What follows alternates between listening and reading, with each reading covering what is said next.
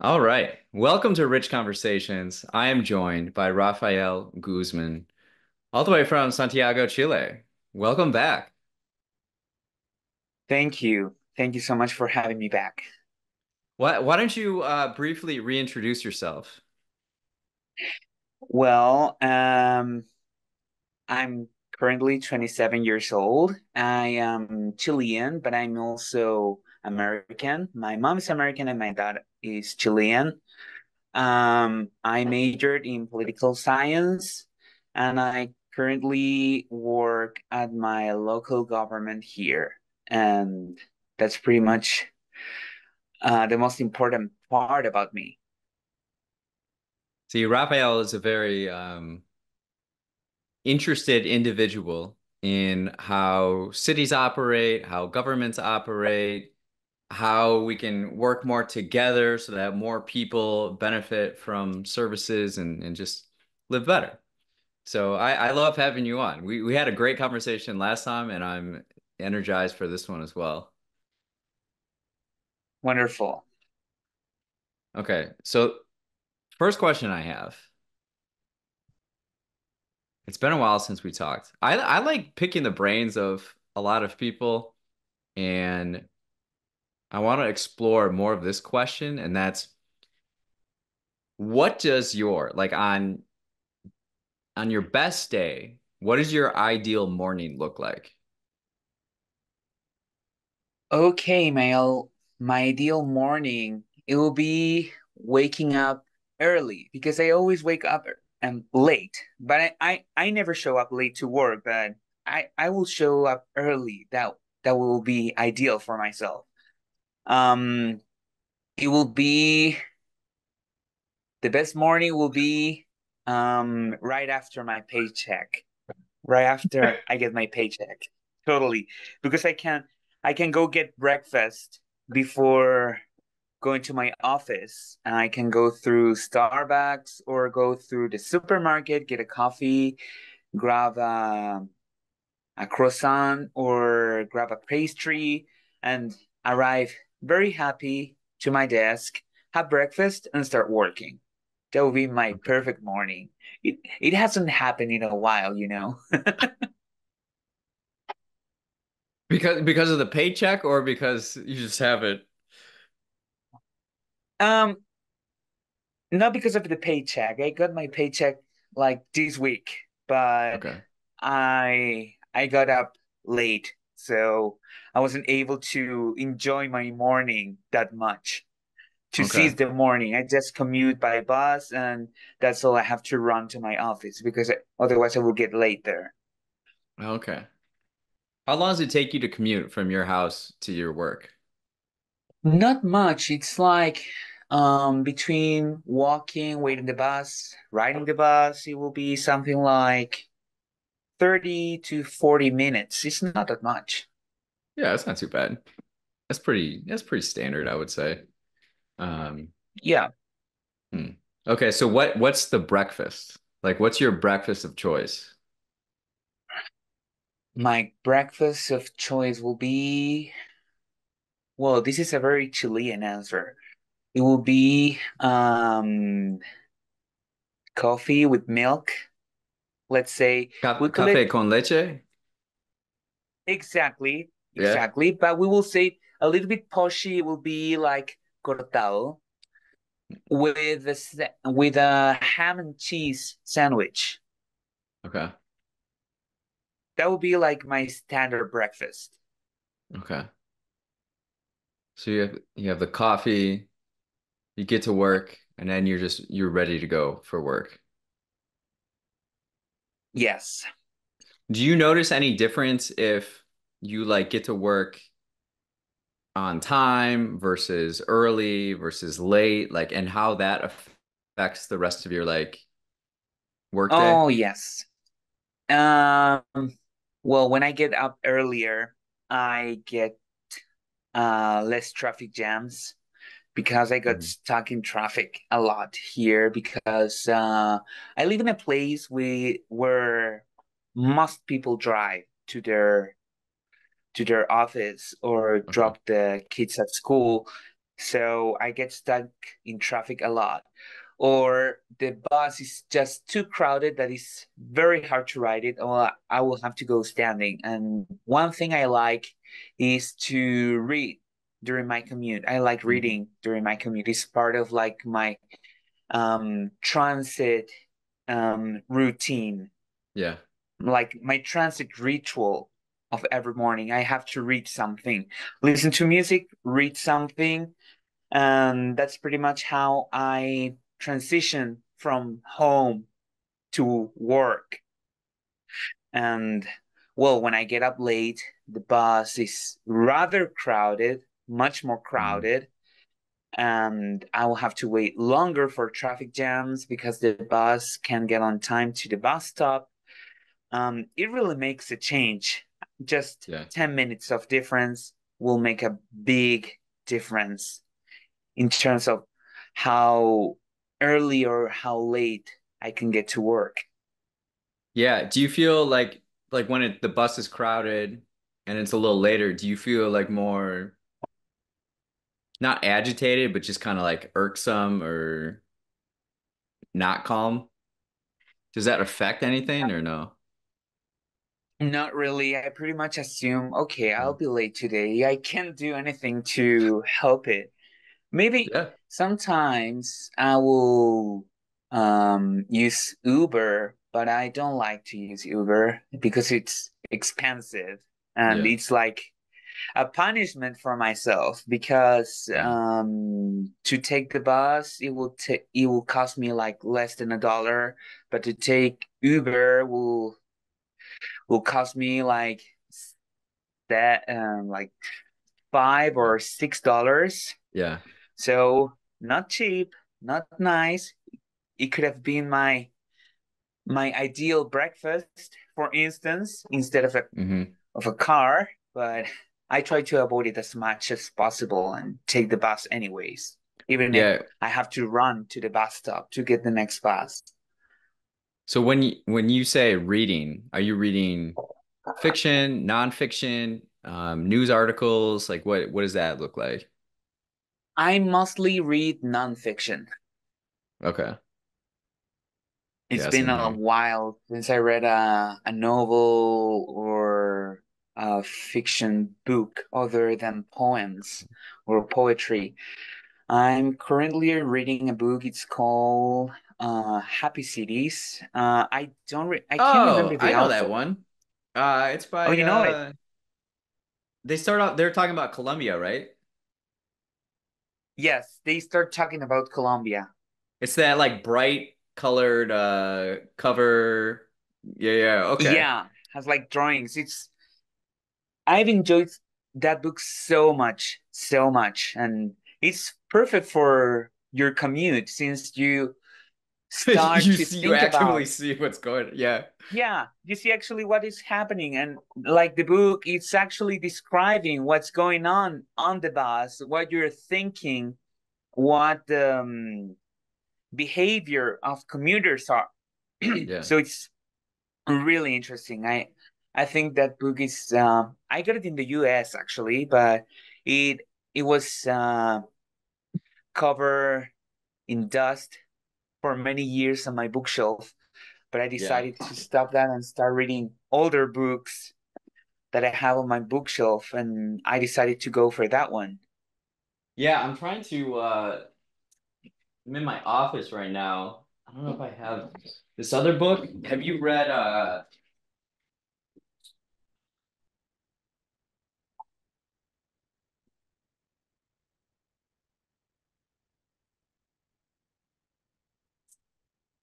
don't know. I have multiple copies of this book, the history of future cities. Okay, never Have you heard read of that that one? one. Yeah. Now, trying to look It for the one I'm Yeah, I have two reading copies of now. that one. You'd be interested in that one, I feel like. It was Charles Montgomery's Happy City. Yeah, That's the yeah, book. yeah. That's that one. I didn't finish it, Yeah. but I started it and I was interested in No, I it. think it's a great book. It's a great book. It's outstanding, and it it points out many important aspects of what we should take in account for building new cities and building the cities of the future. And well, I have so much to say about it because I've changed my view on American cities ever since my last time I visited and how car infested American cities are. Okay. This is gonna be fun. This is something I've grown more interested in, urban design and how it affects residents and people that live there and countries and um, something I know from you is you're really interested in public transportation and the Yes. movement of people, not only into cities but around cities, and how you move people from A to B. Um, what what has been what city are you most impressed with in the world that you've been, and what's your impression of American cities as far as design? Okay, so two questions. The most impressed, I would say, um, Stockholm. Like, I Stockholm. went there like 13 years ago today, and Okay. it's been a long time, but I was really impressed with their public transportation system. It has grown much more right now. Like they have more tram lines and they have many plans for subway expansions. But the way they work and the way the city is pedestrian oriented and people oriented, it feels fantastic. Like Mm. you can commute anywhere from anywhere to anywhere by train, bus, or subway, even trams right now, or ride your bike, and it's fine. And you have the actual liberty of movement, the actual freedom for commuting. And that feels great. And I think Stockholm is a perfect example because it's not a huge city. Like the metro area has like one 1 million, 1.5 million inhabitants Okay. kind of thing. So it's not huge, but it has a really comprehensive transit network and it works. It just works and it's fine and people are happy about it. And Mhm. when you see examples like this one, you start thinking maybe public investment in transit is not a waste, but an investment. Mhm.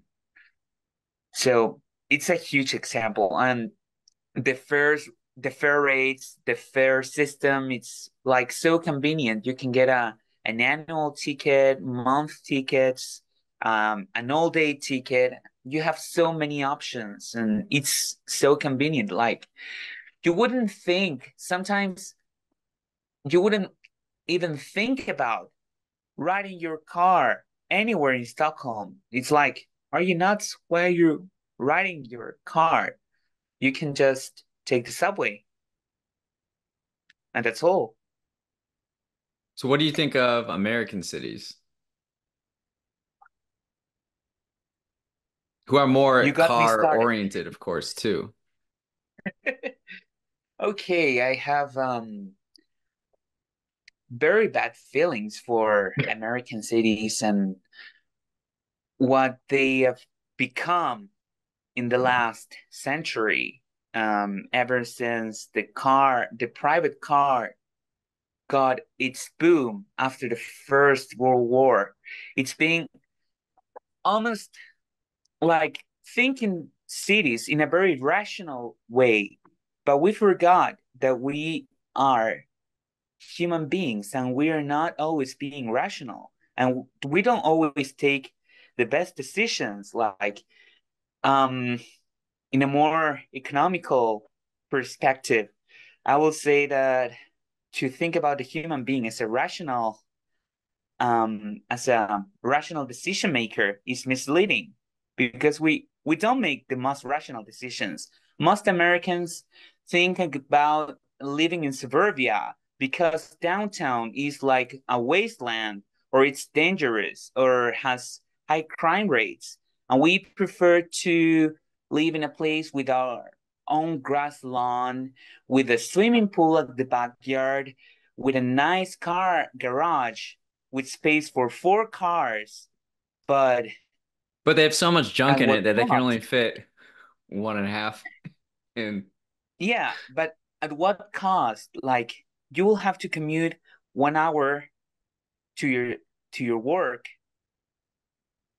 every day, like back and forth, 2 hours a day, and you will have to use your car to go do the groceries, go to the doctor, go to any other activity, see your friends. And that's a waste of time because you live far away from everything and you never get to walk. So at the end, you end up being more miserable because you don't have time to enjoy your house. And the house itself is a waste of space because those houses are so big that you like, for example, why do you need 3 rooms if you're a single person or just a couple? You don't need more rooms, more than, let's say, 1, 2 rooms, and that's all. So American cities are being were planned as as people figure out freedom was like back in the 40s, back in the 50s, but it's no longer what freedom is like. And we are freer, not when we go where we want to go at any time, but if we go there by any means. That's what I believe. Interesting. And let's be honest, car infrastructure has done lots of damage to American cities with parking lots taking up to 1/3 of the total surface of the cities and highways running through entire neighborhoods or bulldozering downtown for the sake of cars and the freedom of mobility that was associated to cars. But fortunately, we know that that's not the answer anymore. And more cities in America are starting to orient themselves towards transit and public service. And I think that's a good point in our favor. For Um, example, Denver has a very yeah, go ahead. comprehensive light rail network, but they do have to improve their bus service, which is terrible. Like I live in South America and developed continent, and we have better bus service than they do there. Mm. America is so into their cars. I don't own a Yes, car. Um, you don't. I don't. I haven't owned I'm a car. surprised. Yeah. Well, I've lived in Chicago for 15 years or so. Um, I had a car for probably 10 of that, and it's a luxury. It it's not a necessity, and actually I sold it like 2.5 years ago, and it's such a mental burden off my mind. I'm not trying to go back at all. And now I live on a farm, and I just go back and forth, and I ride a bike, or we have like a farm utility vehicle. I just go back and forth and just make it work with other people that have cars. But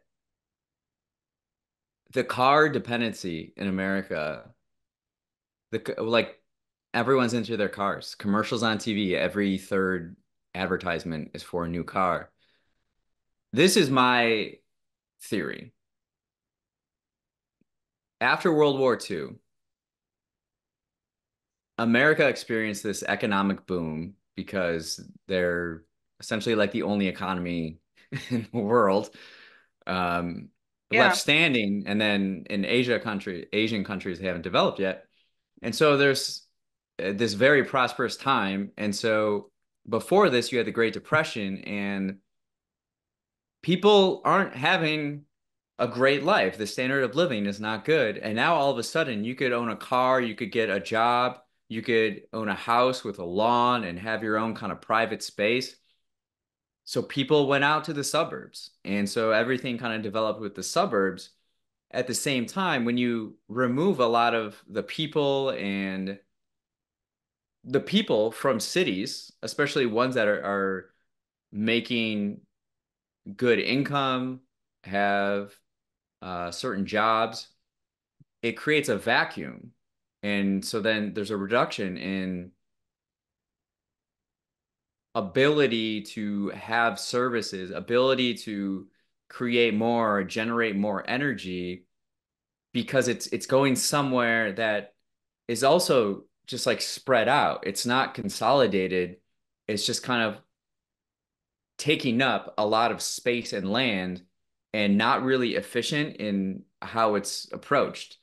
But there's this American dream idea of, you know, buying a house, having a car, raising a family out in the suburbs, kind of this kind of life.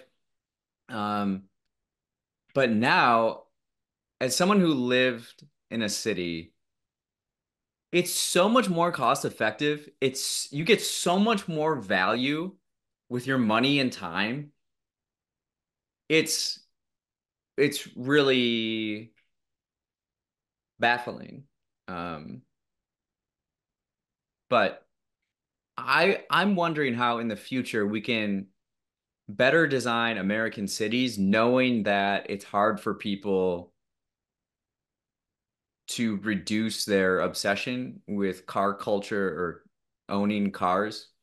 And what would optimal American cities look like with this consideration in mind that people already are all about their cars? It's going to be hard for them to switch. How do you transition that in a way? Well, there are many factors to be addressed here. Like when I think about an ideal example for an American city, I will point out maybe have you ever been to Boston? I have, but I was quite young. I was like 13, Okay, yeah, quite 14 young. maybe. Yeah. Well, okay, let's not take Boston, but a generic example, like the grid neighborhoods, like those old neighborhoods that were once streetcar oriented, that Mhm. they were built in order to be convenient for people to take public transportation. Like America used to have the most modern and developed transit system worldwide, and they Mhm. dismantle it for the sake of cars and motor and oil companies. And it was a huge damage done to American cities. And whenever I think about an ideal example, we have to address many problems. Like, first, we need more investment in public transportation. Like, we cannot discard buses because no one used them.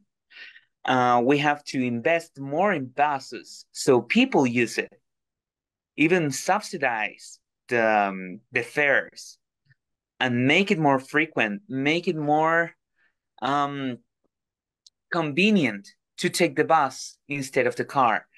And also, we have to make a change with our land use policies because we have this segregated land use, which is like single family homes and industrial development and commercial development. But we have everything like apart, we have everything separated. And the best way of having people walking and building up communities, and not through these vicious homeowners committees against public transportation and development in most of the suburban places in the US, is to build more mixed used land Are you talking in with cities or in apartments suburbs? everywhere Okay, in everywhere. cities, like expand downtown cores with mixed use developments. Like And you're even saying this America, new right? trend. Yes. Okay. And it I will say that is the perfect formula for everywhere. And America needs like the middle part of land development. Like we have these huge skyscraper apartment buildings in New York, and we have the single family homes everywhere else. But there's that missing middle part. Like you don't have to do a skyscraper for apartments. You can just do a small, I don't know, 4 stories apartment building or 5 stories apartment buildings, and that would be fine.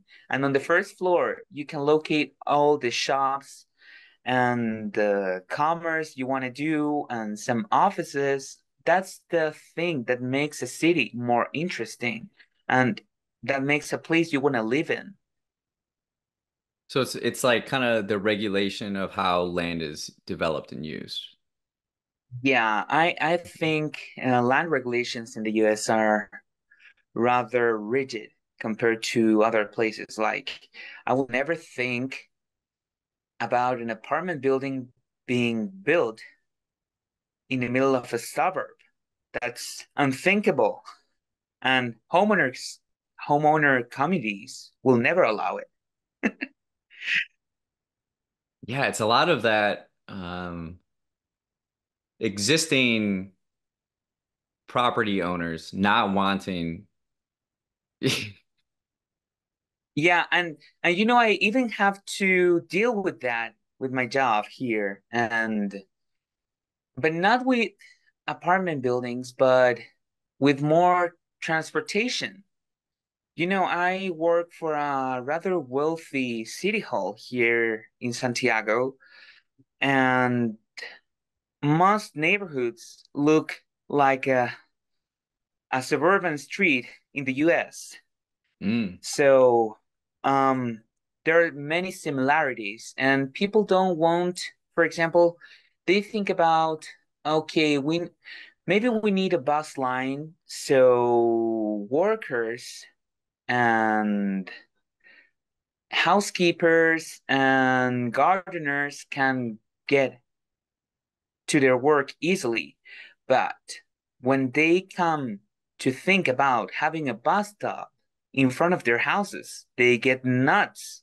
Like, no, they don't want that because they'll get I don't know, criminals, crime rates higher or drug consumption. I don't know. It's like they associate transit with low low quality life and low class or poor people. So there's this negative association with transit that it's also associated in the US with transit. Yeah, I was in LA in March and I had no idea they had a subway. I've Yeah, lived they do. I've lived 30 some years. I lived 35 years and didn't know they had a subway because all mo most movies are made in Los Angeles and New York, but never in these movies that take place in LA have I seen a subway in LA. But it actually they actually have one and it goes to different places and I've used it. I used it several different times. Um, I also used the bus system. So I only took two Ubers that entire trip in Los Angeles. One coming from the airport, going to an Airbnb, and then the second one was going from one side of the city in Westlake to a friend's in Venice Beach, and time was an issue, so I took an Uber. But those were the only Hmm. times, and I took public transportation the other times because I'm like you. I'm very inspired by like I want to check this out. I want to see how it operates. I want to see the goods and the bads and like what it actually is. And um it's I don't know, it's just interesting to see all of that. I like and in Miami, when I go to Miami, I buy a 7 day um Miami Mover, not Miami Mover, their public transportation pass, and I just ride that the entire week that I'm in Miami over the last few years, and Are you able to do it it in, works. like in Miami with public transportation only? Yeah, I only took in a week, I only took two Ubers. One was to record with Wow. someone in Miami Beach, and it was a time crunch, and the other one was I was out late and I had to get back, and public transportation wasn't operating at that time. Oh wow. So I I must admit that I thought that Miami's public transportation was rather crappier than I thought. I no, I thought it was effective for my trip. Like I would stay there for a week. The last few years, 4 years, I've been to Miami for a week or so, and I just get a like a 7 day pass for $30, Hmm. $33 ish, and then I just take that That's around. very cheap. Yeah. So I mean, like think how much money I saved from just like taking buses, and I get to see the city a little more, and um, Yeah. I see Yeah, the exactly. locals. I see the Yeah. local locals. Yeah.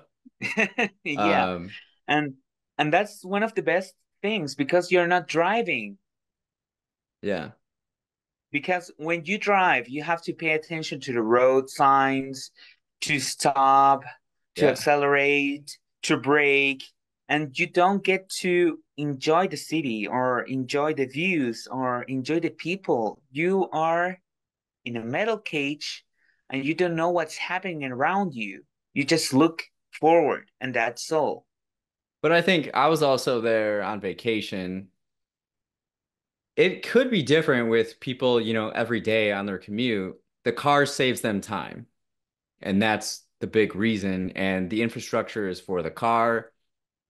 Yes. It's people want to save time. The other issue too is like coming up, like driverless cars and how that affects cities.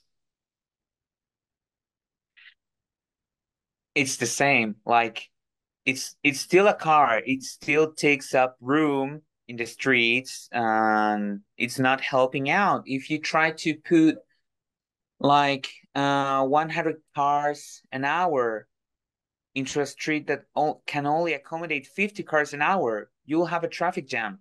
Regardless, those cars are driverless or with driver.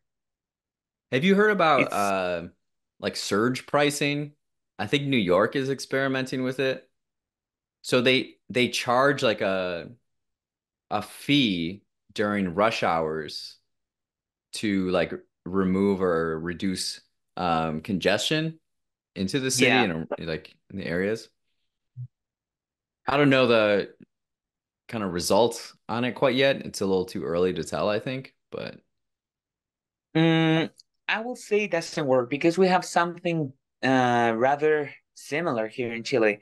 You know, our highways are not public in Chile, but they are privately owned. So you have to pay a toll through every okay. single highway you take. And yeah, they have special toll prices for peak time and for low time.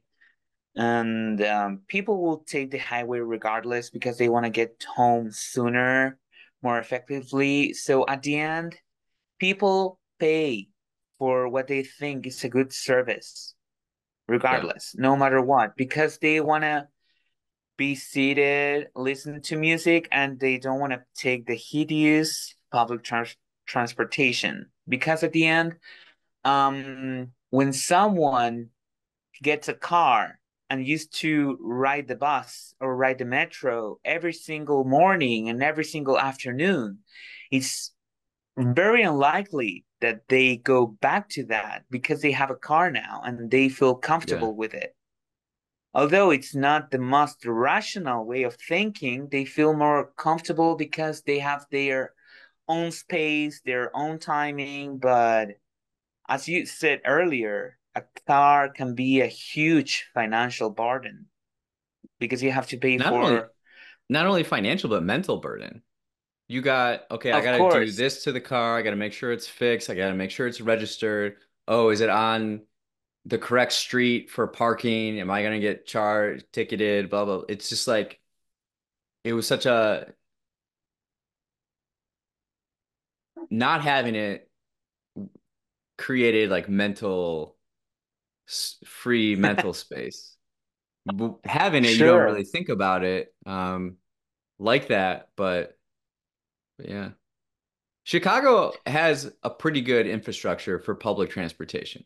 I know you Yeah. have some issues with it, but overall, it gets mainly the job done. Yeah, mostly. I have I have many comments on how Metra works because it works. It has terrible frequency. Like it You're has no talking, well, frequency at all. Metra, you're talking Metra, that goes out to the suburbs. The CTA Yes. is the city. Yeah, like the CDA is fine, and I really liked their bus service because it was very frequent and Yeah, much more buses are good. frequent than yeah. Those buses are so cool and they were so frequent, even more frequent than some routes in my city. Yeah, So I was pretty impressed with that one. And what to say about the L? It's so iconic to yeah. start with because it's mostly elevated and it's a historical system Hmm. and also has very good frequencies and you can get pretty much anywhere from Chicago's downtown to the suburbs. But the metro was the problem here because they are not integrated with all the other means of transportation. And their frequencies are like every hour, every 2 hours. And it was like one way every 2 hours during the morning and one way every 2 hours outwards to the suburbs. So that's the other problem of American cities. They think about public transportation just as a means of going to work and going home. But Hmm. no, like, okay, I want to go shopping. I want to meet some friends. I want to go to school. I just want to have I just want to go to the park Yeah, that's what or a car is for. yeah.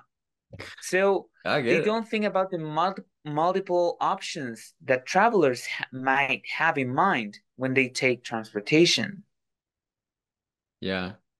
Okay, if we were designing a new city in the Southwest America, in like New Mexico, Texas kind of area.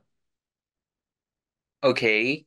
We're designing a new city and we want it to be the most efficient and best to serve people's happiness and well-being and dedicated to wellness. What do you think it should have feature-wise? Well, first of all, multiple means of transportation and car-free downtown. Like, Okay. let's think a pedestrian-oriented and transit-oriented downtown. It will be like heaven. Well, for myself. But for most people, it will be much better because we associate downtown with noise and pollution. But where does the pollution come from? Where does the noise come from? It mostly comes from cars, if you think about it. Even if they're electric, when the cars accelerate through the street, the um, the running wheels will make sound, will make noise regardless. Mhm.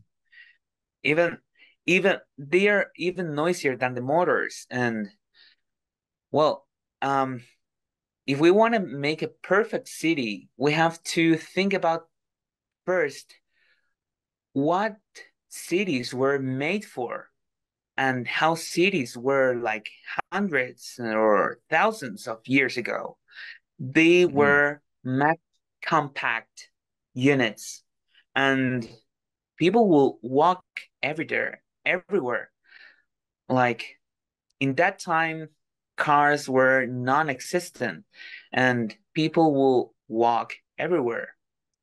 So I think the the principal aim of a perfect city is to think about it for people and not even for transit or cars, but for people and what is more convenient for people and their happiness. And as we are very social animals, we have to keep in touch with others. We cannot isolate ourselves from the others. Or I'm not saying like befriend everyone that Mhm. lives around you, but to keep a social network so tight that you will trust the people around you. And when we are together and we have our places for retreat, when we want to be alone, that works perfectly for our social life. Because sometimes we want to socialize, and sometimes we don't feel like it and we just want to chill at home. And that's perfectly fine. But to think the cities around people is the most important thing we have to think about. Yeah, that human engagement and connection, um, walking, it happens more natural rather than if you're just in your car and you go to work and then when you go home, if you're in kind of like a suburb, you're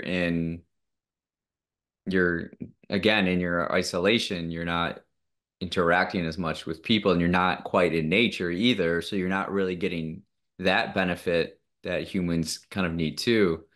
Um, so you would have it people oriented, downtown car free.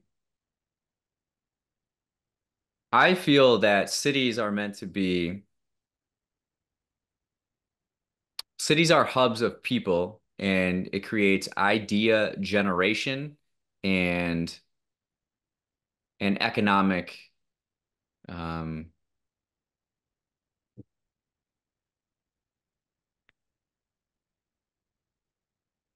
geographical location. Like it's cities are for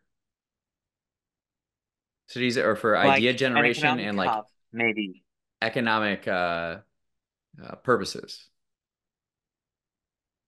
like centers for trade or, Yes, yes. yeah, Economic centers. That's what I'm thinking. Cities are about idea generation and economic centers. And you can't, those things can't thrive without people. Lots and lots of people. Um, exactly. so to have these centers thrive, you need people and happy people, and the design affects how people interact with each other in the world.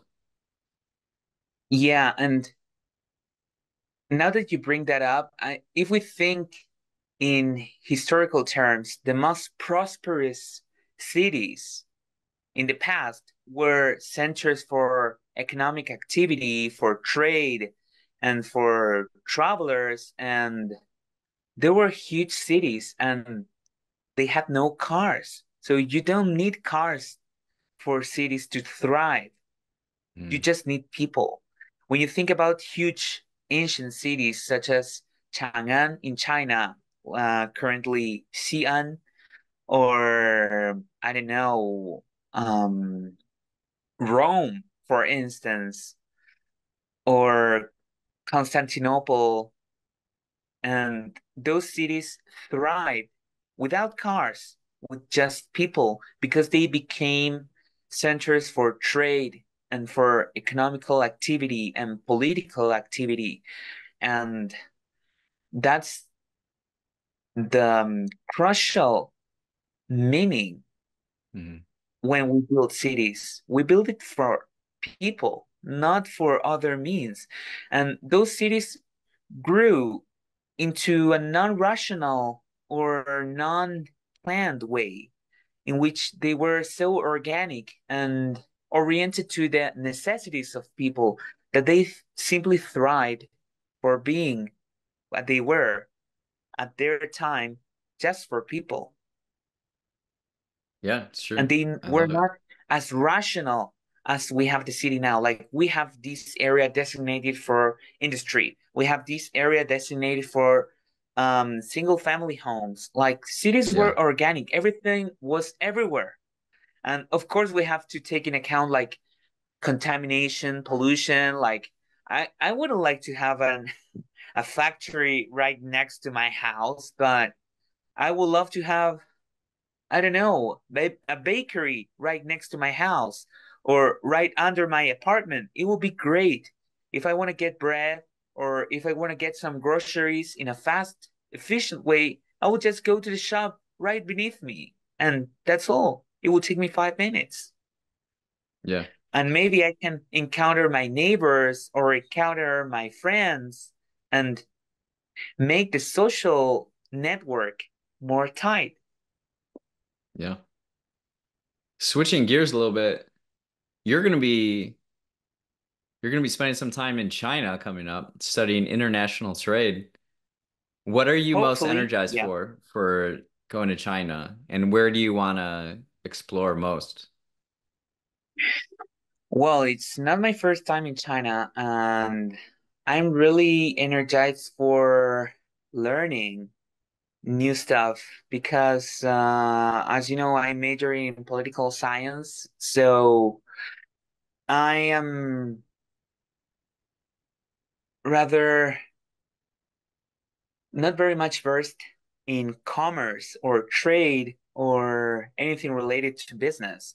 So I'm really energized for learning new stuff Mm. and for improving my Chinese and my proficiency in foreign Yeah. languages.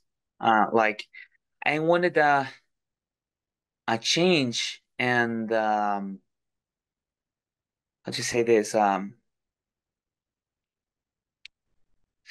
something new, something different that brought me out of my comfort zone. And I think I'm ready for that. And China is the perfect place for that because it's in the other side of the world. It's a totally different culture, and I will have to force myself to speak Chinese everywhere. And I think it's a big challenge for myself. That's what I want. It's challenge for myself. Mm. Okay.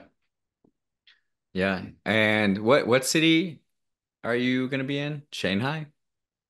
Maybe, hopefully, Shanghai or Okay. Beijing. I've never lived in any of those cities. When I went to China, I lived in Nanjing for 6 months.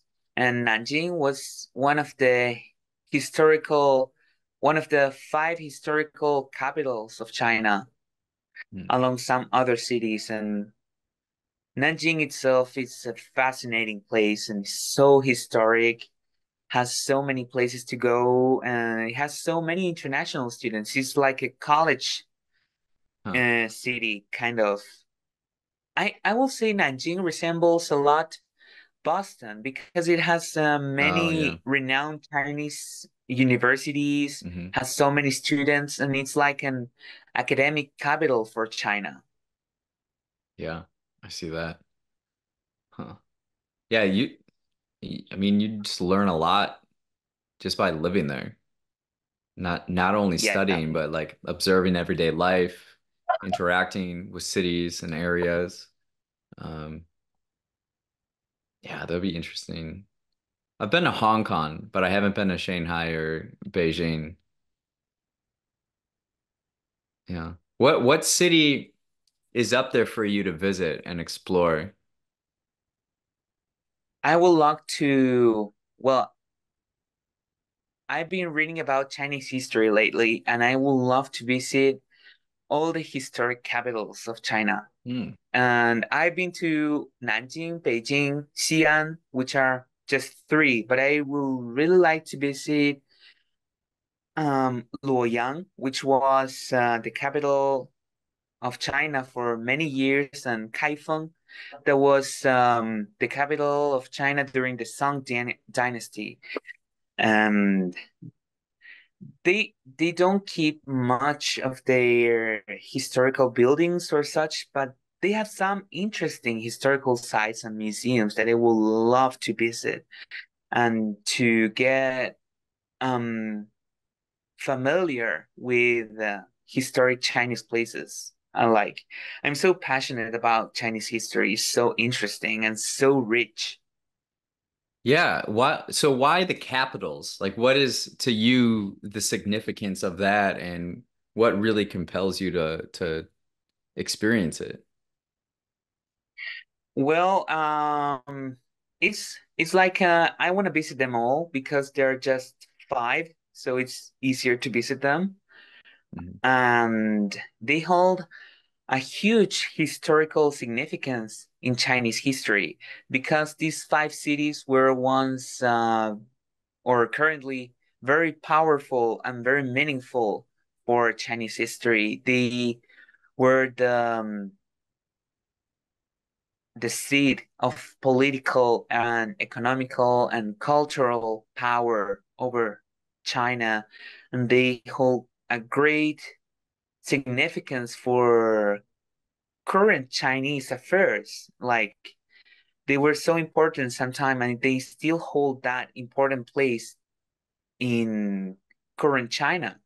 Some of them are mostly like forgotten or less important, such as Kaifeng and Luoyang, but they still hold some importance, and I would love to be there. And they have some places like preserved alleys and streets that date back like hundreds or even Oh, 1,000 years ago. And I would love to see that with my own eyes and experience the places I've been reading about lately. oh. What's the most interesting period of Chinese history to you? Well, I will say I haven't read about it yet, but I will say that it's been the Ming Dynasty, which was actually seated on Nanjing as capital, and it was one of the most powerful and most uh, rich cultural periods for Chinese history of all times. Like they China has been a powerhouse and a cosmopolitan state in so many stages throughout its history. It's like now I think about current China about I don't know 100 years ago as a secluded country, a communist country, but China has much more than just that. And the Ming Dynasty was one of the most interesting parts of Chinese history, and it's really well recorded since Chinese improved um, printing on paper and books much earlier than the Western Oh hemisphere. yeah. So they have much more history and even cooking books dating back like 1500 years ago, and they are still publishing them, and it's amazing. I think that's amazing. Yeah. Speaking of books, let's see.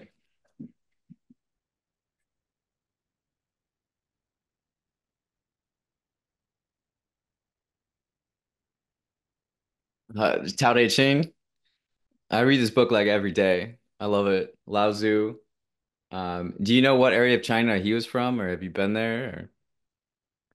Well, you have to let me know when you go No, there for sure. but I actually have a very similar book. It's Yeah, yeah, but the 道德情, it's called in Chinese 道德情. It's yeah, like the you know how to pronounce it better than I do. yeah. Um it's a very important book for the Chinese religion, the Taoism. But the other important and interesting thing about Chinese culture and Chinese political culture is that they are like the oldest political system without a religious background, Mm, because you know the United States motto is "In God We Trust," so hmm it's heavily based on Christianity, hmm and most Western countries were created taking in account the Catholic or Christian religions. But China is totally different. They never take into account any specific religion, and they based their mm, traditions in in a state separated from any religious faith.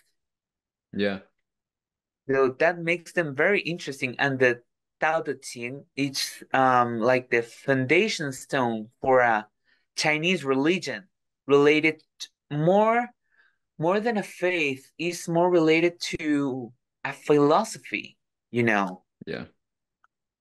It's more of a philosophical kind of book, more Yeah, than a I'm a big fan of the Tao Te Ching, and I read a lot of Stoicism every morning as well. Those two combinations in the morning. interesting. Yeah. This is a different version. This is a thick version. I bought this at Asia on Argyle Street Festival. I used to live in a Vietnamese neighborhood, and Oh, cool. yeah, so there was this book. I was like, oh man, I read this every day. I want this. This is a different version, a thick version. Um, but yeah, I enjoy all that stuff. Um, exploring philosophy, religion. I'm interested. It's so Well, interesting. yeah. Well, we're about to wrap up here. I'll ask you this one last question before we head out, and that's what are you curious about recently? What am I curious about? Well, I'll show you right out. One of the things I've been studying lately, since we had our last conversation, is tarot reading. Oh, really? Yeah, I was always curious about tarot, but never learned about it because I thought it's like um maybe it's a scam or something like readers just tell you generic answers to generic questions, but the more I learn, the more it makes sense to me, and the tarot is more of a tool Mm. than let's say something more of Like a like prescription? destiny. Yeah. Yeah, exactly. So here's one of my cards. They are in English Okay. mostly because they come from the US, and Okay. I love them because they have like that little brightness there. Yeah, like the holographic. Yeah, and well, I use them a lot right now, and the most curious that was about tarot, I first asked a friend who's a tarot reader. He's been studying tarot for 6 to 7 years now, and I just started last year. Okay. And I started being curious, like how you lay the cards, what's the layout, what's the meaning, what if a card is reversed, and what is associated with the card, what are the worst cards, and stuff like that.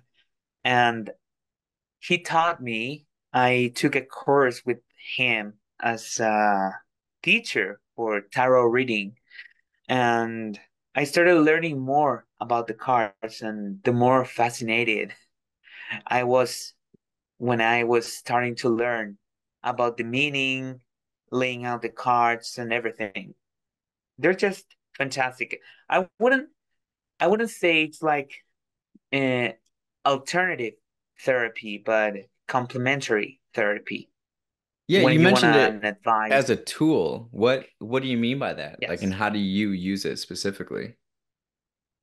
Well, the way It varies depending on the reader, but in my case, the cards are an extension of myself, as the hammer is an extension of yourself, and you use the hammer to build something. So Mm, I use the cards to see beyond. And I like to say this to my consultants whenever they ask me. I tell them the cards will show you what you don't see or don't want to see. mm. So I use them as a tool to see beyond what I can see or I don't see or I don't want to Okay. see. So it presents something right in front of you that you have to then think about and answer, and it will likely provoke a deeper it requires a deeper level of um, manifesting something from yourself to answer a difficult question or whatever it may present, right? Yeah, well, you have to, whenever you have um, whenever you get new cards, you have to connect with them. And I like meditating with them. Um, well, it's a complex ritual, but um in simple, you just check every single card and you think about a story with every single card. Not the actual meaning, but a story. What do you think Mm, about when you see this? And I will start seeing each one and then shuffling them and seeing the other one as till I finish the yeah. cards and they will be ready. And I will have to lay them for 24 hours. Um, and they will be ready for reading the night after that. Huh. And I use them as an extension because some tarot Yeah. readers will just will like really put their soul onto the cards, and that's the Okay. way, that's when you like can touch the cards or can interact with them if you're not the Okay. actual reader, because they Mm, have some like energy embedded in them. But it's not right. for that's not my method. I just use Yeah. them as an extension, as I told you, and they're more like a tool. Hmm. They You need your hands to use a tool. Same with the cards. It's not like I need my soul or something. Yeah. I just Okay. have to put my mind on it. Yeah. Interesting. Well, thanks for sharing that. I appreciate that. You're welcome. All It's been right. crazy. I've never, like myself, my younger self from 5 years ago will be very angry with me or will mock myself if I told him, "Hey, I'm reading tarot cards now." Yeah. He'll say, "You're such a jerk. Why are you doing that?" Well, if you 5 years ago, if you're living the predictable life that you envisioned 5 years ago, then you're probably not growing or taking challenges or risks, perhaps. I don't know.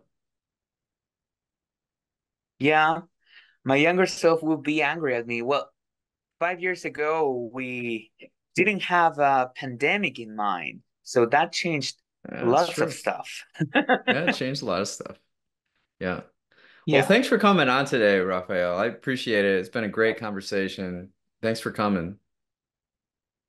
Well, thank you so much for having me back. And it's been great to catch up with stuff. Yeah, absolutely. Thank you.